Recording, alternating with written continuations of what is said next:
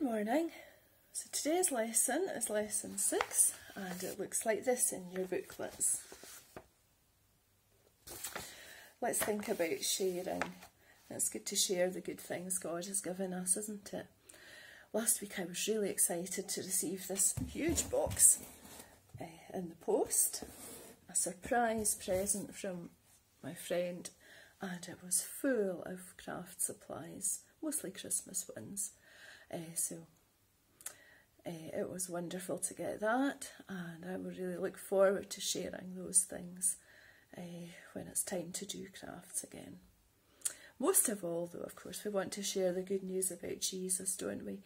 Missionaries do this. Some people are especially gifted to explain why Jesus is so important, how much he loves us, and how we can give our hearts and lives to him. But we can all share. If we know one thing, we can share it.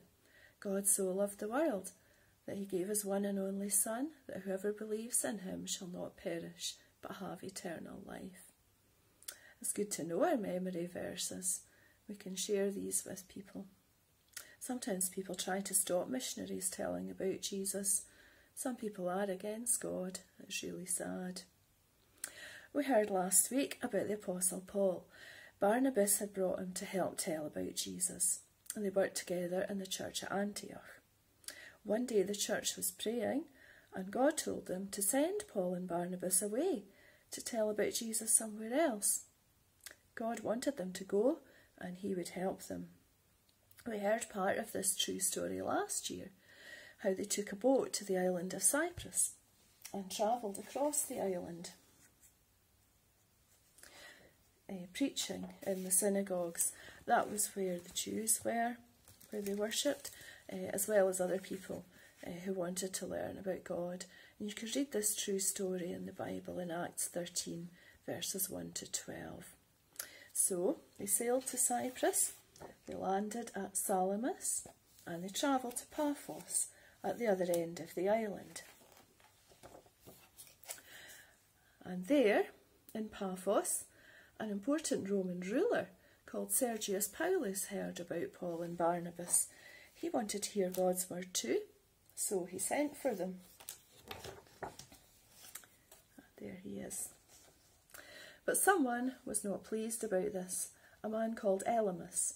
He worked for Sergius Paulus, and he was a false prophet. This means that he pretended to bring messages from God, but he was really lying. He was angry at what Paul and Barnabas were saying and tried to stop Sergius Paulus from believing in Jesus. Perhaps he was afraid he would lose his job or be less important. But God showed Paul what to do. God is always helping us, even when things are difficult. Paul looked right at Elymas and said, "You are God's enemy. You're always telling lies and tricking people. God is angry with you. He is going to make you blind for a while." Immediately, Elymas could not see. The leader, Sergius Paulus, was shocked and amazed.